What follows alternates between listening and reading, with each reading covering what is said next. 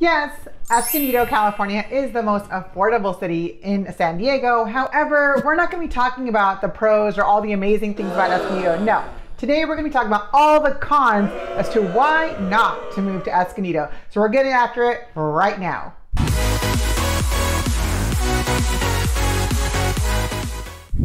What's up, amazing people? I'm Melissa Poor here with the Mortgage List team located out of San Diego, California. And if you're looking for the channel that's talking about everything you want to know about what it's like to eat, live, sleep, and play here in San Diego, then this is the channel for you. You definitely want to click that subscribe button and tap that little bell so you're reminded every single time we release a new video, because honestly, we do it every single week. My team and I are receiving phone calls every single day with people just like you thinking about making that move here to San Diego, whether it's just moving from one city to San Diego or from a different state to San Diego. You definitely want to reach out to us. Give us a call, send us a text, or an email, whatever is easiest for you. We definitely got your back when moving to San Diego. Now, let's get after all the cons that come in with moving to Escondido, California. So first off, where is Escondido? So Escondido is technically about 30 miles north from downtown San Diego and about 30 miles south from Riverside County. So like Temecula, Menifee, Murrieta, cities like that. So it's right in the middle of San Diego. You're gonna find Escondido in between some neighboring cities such as San Marcos, Valley Center, and then Rancho Bernardo, which is technically not the city name, it's more the town name, but that's really where you're gonna find Escondido. Escondido is pretty massive, so it has about 151,000 plus people in the population living in Escondido right now, and it does cover quite a bit of miles when it comes to Escondido, meaning that you could literally go from one side of East Valley Parkway, taking all the way up to West Valley Parkway, and it's going to take you about 15 minutes to cross the entire town before you get into Del Dios Highway. So Escondido in itself is pretty big. But honestly, a lot of people are finding that Escondido is actually a lot more affordable than San Marcos, than Valley Center, and then in comparison to Rancho Bernardo. And so when we look at Escondido, you're going to be finding a lot of lakes and wineries, a lot of places to eat. So you want to definitely check out my other videos that I've been making with regards to the cost of living and how it compares to other cities. But enough about the positives and all the other things about Escondido. Today, we're going to talk about the negatives. So starting off with number one, and that's going to be the weather. Look, if you're from a different city, let's say like Texas, and where the hot is kind of just a regular every single day, you're probably not going to think too much of the heat. However, here in Escondido, when it comes to something over like 90, 100, that is something that you're going to anticipate a lot throughout June, July, August, and even into September. So at some points, the weather is not that big a deal because you're constantly going to be looking at like 70 to 75 degrees. But when it gets cold, it gets cold. And when it gets hot, it gets hot. So we're talking like heat wise, you're looking at June, July, and August, like 90 to 100 degrees. And with the heat, you're gonna come in with the Santa Anas. So with the Santa Anas, you're gonna come with fires. So in Escondido, you're going to find that you're gonna have fires as a possibility because of that weather. So as a con, you're looking at where in Escondido you're actually located. Do you have a brush around you? Are you up or close to Valley Center? Is it a higher fire zone? Are you located technically next to a ditch, which would technically consider you not eligible for some type of insurance, for fire insurance, because they think that that is a higher fire area, even though nothing has ever happened there. Stuff like that is all weather related. So when you're looking at the fire or the heat or the cold weather, you're going to be looking at like 40 to 50 degrees. That may not be a big deal if you're coming from New York. However, here in Escondido, getting to like under 75, I mean, is just way too cold. You definitely need a sweater, a blanket, and probably another sweater, because it's not what we're used to here in San Diego, and it's definitely not what we're used to here in Escondido. Okay, so let's keep going on that con when it comes to the weather. Well, it's going to be the rain. So technically speaking, in Escondido, you're not going to have a whole bunch of rain. This isn't Seattle by any means.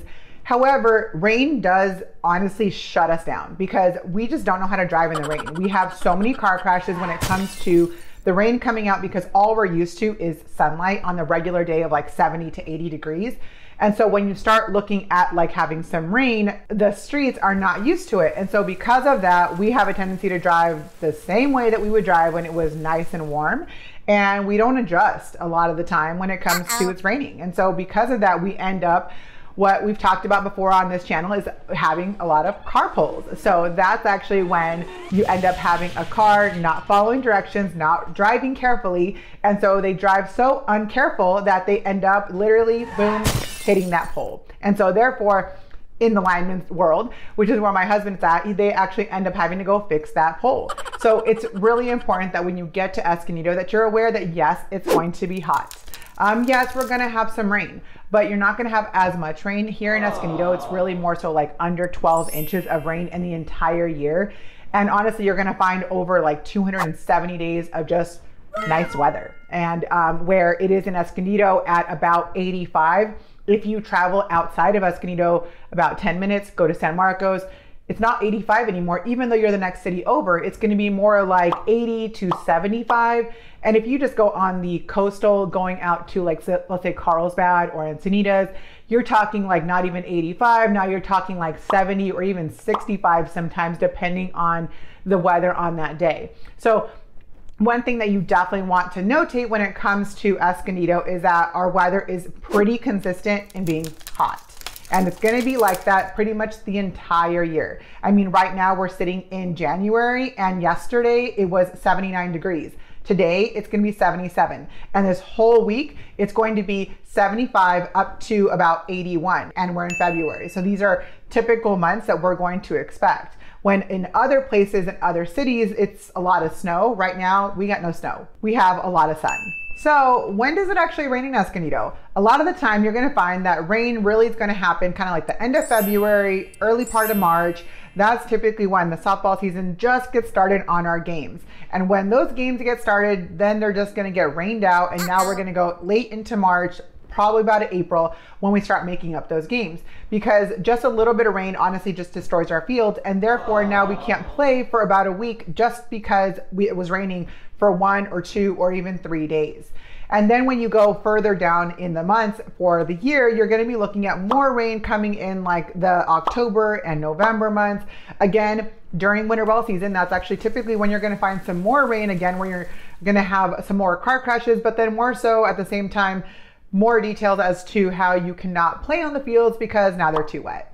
So like I said, it's not common that we have a lot of rain, but when it does rain, it does kind of shut us down when it comes to our ball fields and when it comes to like making sure that we're driving a lot more cautiously. Okay, so now on to the next con on moving to Escondido, and that's gonna be number 2 at transportation. Look, here in Escondido, you gotta have a car. I mean, like over 80% of San Diegans in general have a car. That does not change here in Escondido. In Escondido, just to travel from East Valley Parkway, which is right on the border of Valley Center, up to East Valley Parkway and El Norte, that right there, all the way up, going through East Valley Parkway, through the entire city, going up to West Valley to get you all the way over to Del Dios, where we have Lake Hodges, which will take you over to Rancho Santa Fe. I mean, just that spot, which is the Escondido part of the city, is gonna take you like 15 minutes. Just to travel from one side of the city to the other side of the city. And while we have a whole bunch of parks here in Escondido, honestly, you're not going to be traveling by walking to any of these parks. Odds are you're going to be jumping inside your car, getting to one of the parks, and honestly, because we have so many parks, odds are that you're not going to go to the same one. Some of my favorite parks here in Escondido are going to be Kit Carson, because obviously the softball fields. And then we have Ryan Park, because that's really close to where I'm at. And then you end up being able to use their fields to also play softball. And then of course we have just the small little play parks where you have the playgrounds and things like that, such as like Felicita and then the Eureka Springs Park, and then going across town over to Jasmine Dean. So that is something to be able to look forward to be able to take your kids to. But again, you're not going to be walking, and odds are you're probably not even going to be getting on your bike and going over there either. You will find a lot of the time that gas in general, when it comes to Escondido, depending on where you are in Escondido, can be a little bit in variance. You could be looking at prices in comparison to like $2.89 per gallon up to about $3.59 per gallon for a gallon of gas in Escondido, but it varies so much because Escondido is a big city. And so therefore you're gonna find a lot of different gas stations and they're always competing for your price. And so right now, when we were filling up our gas, we were finding that it was at $3.17 per gallon per gas. And that was like in the middle of town. But if you go to like the borderline of Escondido and Valley Center, you're gonna find that the gallon of gas is closer to that $3.59 mark because you're traveling from the top of Valley Center down the hill and getting to the first gas station. And so in general, because Valley Center only has 3 gas stations, the first one that you get right off the hill is gonna be typically the most expensive. So of course you can always have your car. Technically speaking, you can also take like the bus, the transit, North County Transit, things like that. We don't have a train per se that comes through Escondido. We have train tracks, but nothing actually follows through there. We have the ability of like taking things every now and then. I honestly have not seen a train in Escondido in a really long time, so maybe they still do exist. You'll have to definitely comment down below if you've seen one, because I personally have not in a while. And then of course you have the North County Transit as well as another option where you can pay for your bus pass to be able to take you in and out of Escondido. Again, there's a whole bunch of bus stops if you want to use the North County Transit to be able to take you inside of Escondido. The other thing that you're going to definitely want to look into is being able to see how far your actual home is going to be in comparison to like your job. Because in Escondido, as we were talking about, just to get from West Valley Parkway to East Valley Parkway, we're talking like 15 to 20 minutes just in that drive. So imagine if you are in Escondido on the borderline of Valley Center and Escondido, and you have to go to Carmel Mountain or you have to go to Mira Mesa. And while you think that on a map, it's not that big a deal, transportation, just the mileage and the time it's gonna take you to get from that spot to Mira Mesa is literally like 40 minutes. And depending on what time you're getting on the freeway and whether you're using or not using the carpool lane, I mean, that is going to get a lot of time out of your day. And I'm not talking like just the 30 to 45 minutes. I'm talking like closer to that hour. So if you're moving to Escondido, you definitely want to check out the different areas. I've done multiple videos talking about the different homes and the different communities that exist in Escondido. Because we have over 150,000 people that live here in Escondido, there is so many communities, and technically there's so many variances when it comes to home prices. So the transportation is going to be something that you definitely want to have. You definitely want to have a car. You don't want to, of course, like have too many vehicles, because depending on where you live, where your new home is going to be, you may or may not have access to be able to park your car on the road. There is some communities here in Escondido where you're not allowed to park your car on the road. You have to park in your driveway. So you just some things that you definitely want to be aware of. And with that comes number 3, the actual neighborhoods. That is going to be our next con for Escondido. So when it comes to the neighborhood, something that I was talking about just a second ago was the fact that there is so many variances when it comes to home prices. So look, you could technically be still in Escondido over by Del Dios Highway, and your home is going to range anywhere between $1.5 million to $3 million. Where vice versa, you could be in the heart of downtown Escondido, and then your home prices are going to range anywhere between about the middle 500s to the middle 600s. Where on the other side of the road in Old Escondido, you're going to be even finding a home in Old Escondido, which technically is a historic home, at $2.65 million. So, I mean, the variance when it comes to city and home prices in Escondido is pretty big. And then when you look at, like, let's say Mary Lane, home prices over by Mary Lane on the backside of San Pasqual High School, you're going to be finding homes anywhere between $750,000 to about $1 million, $1.5 million, depending on the view and the lot that you're currently going to be buying. And then also making sure that the schools, which we're going to be talking about in just a second, but also depending on the school where it is in relation to your home, that is definitely going to change your home prices, because schools here in Escondido definitely do range, and the home prices do get affected by those schools as well. And so when you're looking at the different communities, you want to make sure that one, you're able to park your car if it turns out that you have more than one car. Two, that you check out the actual traffic. I mean, like how much traffic comes up and down that specific neighborhood. For example, like the middle part of Escondido, which is the downtown on the other side on the number streets, when you start going to like 9th, 12th, 13th, like in that part of Escondido, you're not gonna find a lot of cul-de-sacs. And so therefore, you're not gonna be able to have your kids be able to play out in the street. So for me, I like the cul-de-sac. I like being able to let my kids out and where they can play in the cul-de-sac, and I don't gotta worry about people coming up and down our road. A lot of the time, well, like seriously, almost all the time, the only time that you come down in our cul-de-sac is if you live here or you happen to be FedEx, UPS, or somebody driving by with Amazon. That's really the only time that you're going to be in our cul-de-sac. And so the kids can get to play without having to worry so much about, you know, what's going to come with cars coming up and down that road. So when you look at like the 9th, 12th, 11th, 13th, you're not going to find per se that cul-de-sac living as much. And so you want to make sure that you typically have a backyard. And so that backyard you are going to find closer to like that area. However, you're not going to find on the other side of town, like such as like Harmony Grove. Harmony Grove, in that area, they don't have backyards, but they do have like a big, huge, like community size pool and like big, huge parks. And so that's what they offset with not having a backyard. That's not my cup of tea. So when it comes to like the cons, the community is like massively important. When I was looking to leave my house and go buy somewhere else, the community was like massively important. I was looking at even in Valley Center, because to me, I wanted to be able to have my kids out in the front, be able to have them be able to play, not have to worry about so many cars. And so depending on where you buy in Escondido, that con could be pretty massive when it comes to the neighborhoods. You could maybe not find yourself letting your kids out in the front as much as you per se wanted to. So honestly, the type of neighborhood when it comes to Escondido, I mean, there's so many places that you can live. There's over 150,000 of us living here. So obviously there's a lot of different options. And of course we also have new construction and things like that, but you just want to make sure that you check out the area, check out the community, check out really, is this going to be like good for you and your family or good for just yourself? Or is this going to be like a temporary type of living where you're trying to just rent for a little while?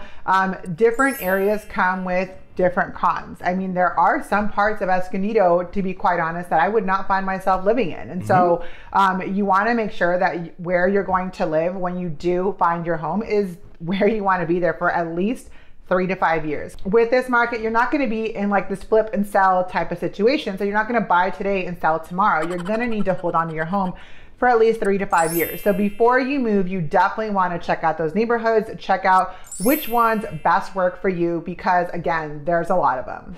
Okay, so now on to number 4 on the cons of why not to move to Escondido, California, and that's going to be the schools. Okay, look. So when it comes to the schools, honestly, we just have a bad rap. It seems like a lot of our schools end up not having like the best ratings. And according to schools.org, and just doing a little bit of research when it comes to niche.com as well, you're finding that our schools have ratings, you know, anywhere between 3 to 5 out of 10. Some of our schools end up being in the 6 to the 10 rating, but we have over 50 schools and 39 of them are the public schools. And then we have 11 private schools. We have so many schools here in Escondido that literally just in Escondido Union School District, they have almost 19,000 kids just in the 39 public schools. So obviously there is a lot of kids in our district. We have a very big community. So one thing that you got to keep in mind is that when you start looking at, like, let's say San Marcos, they have a much lower population. When it comes to Valley Center, again, much lower population. In Valley Center, you're looking at 11,000 people in Valley Center. So when we start comparing the populations, we're looking at Escondido at 151,300 people. And then we start comparing it to San Marcos, and then we're looking at a population of 95,355 people. So while that is almost 60,000 difference in population of people, you start looking at that to Valley Center. I mean, Valley Center, we're looking at a population of 11,000 people. So of course, the population is also going to take bearing into like the schools, and then also the many different schools that we have in Escondido. With that being said, look, I have grown up here in Escondido. I grew up through all of the schools. I I went to Oak Hill and Orange Glen and San Pasqual, and then over to Hidden Valley. I mean, all of these schools are amazing schools in their own right. There's a lot of things that these teachers actually do teach our kids that I wouldn't move anywhere else. Could I? Yes, technically move to Valley Center or San Marcos. Yes, absolutely I could. However, I love Escondido. I love our city. And so when you look at the 151,000 people, there is so many positives that outweigh like the negatives within our ratings when it comes to the schools. So take that with a grain of salt when it comes to like those numbers, because the numbers are truly just numbers and really has to do a lot with the kind of what you bring to the table when it comes to a parent. When it comes to myself, I'm very involved. And so even though one school district or one school is not as good as another, you still got to take the time to make sure that your kid knows what they're doing, right? So with that being said, when you look at like the schools here in Escondido, we do have quite a bit. We also have private schools. Then we have like a charter school such as Heritage School here in Escondido. You can actually go to elementary as well as middle, and then also in the high school. The high school is actually across the street from the main school, but when it comes to that, it's going to be a little bit harder to get into. When it comes to Heritage, one, you either have to live in the per se district of the city of Heritage where you can be able to get into that school, which is on Oak Hill Drive. However, a lot of the time you end up in a lottery because of this school being such a great school, you end up finding that there is hundreds and hundreds of kids that try to get into the school every single year. And so every single November, they end up doing a lottery literally just to see who can be added into this school for the following year. And just so you got a heads up, if you have one of your kids in there, it does not mean you automatically get your second kid inside of Heritage. So it's just things to think about when it looks at the different schools. So of course, when you're looking at the different homes that you're going to be buying, of course, you're going to be looking at the school district and you're going to be looking at the school rating. Also make sure that you go out to those schools and talk to the principals, and maybe you find something that you didn't find just by searching the web. So like I said, there's a variety of schools here in Escondido. There's actually 17 elementary schools, then there's 5 middle schools, and then there's 3 main high schools. But remember what I said before, there's over 50 of them, right? So over 50, that means that there's a whole bunch of other schools. There's also the charter schools that I was talking about, and then there's also the at-home learners that we also do, and then there's like Classical Academy that's also located here in Escondido. So we have a lot of options when it comes to school. So depending on what your flavor is for school, we probably got it here in Escondido, which is probably more so, if you think about it, kind of like a pro and a con all at the same time. Okay, so now on to number 5, and that's going to be our crime rate. So here in Escondido, we actually have a higher percentage of crime rate in comparison to the national average. With that being said, it's relative. I mean, I've again lived here my entire life, and I've only encountered one time out of almost 40 years where something like this has ever happened. And that was where we were broken into in our home when we lived in an apartment back, I mean, like when I was 4. I mean, so that was a long time ago. So it's not per se as common from what my encounter has been through living here in the city for Escondido. But yes, if you look at the statistics, you will find that Escondido does have a higher crime rate in comparison to the national average. So some stats for you is that the chances of you being a victim of a property crime is 1 out of every 51. And so something for you to know about. Also, FBI says that we are not one of the most safest cities when it comes to the national average. Again, take it with a grain of salt. I've lived here my entire life. It's not something that you see very often. Yes, there is crime, and yes, there's crime everywhere you go. But according to the FBI, apparently we're not the most safest place. But then you look at our population, and then in comparison to our population, in comparison to this crime rate, apparently our population actually shows that we have a lower average, lower possibility of crime rate, and a lower crime percentage in general in comparison to other cities that have our large population as what we do here at 151,300 people. So when you look at the crime rate, you can't just look at that percentage. You got to remember that how big a population is within that city. if you compare that to Valley Center, if you compare that to San Marcos, or if you compare it to any other neighboring cities, you're going to find them at a smaller population. So therefore, the crime rate isn't going to be as bad. 1 out of every 51, well, we have 151,000 people. San Marcos has 96,000 people. So when you look at those two numbers, that's a very big difference in comparison to what you could or could not have in crime because you don't got the population in there.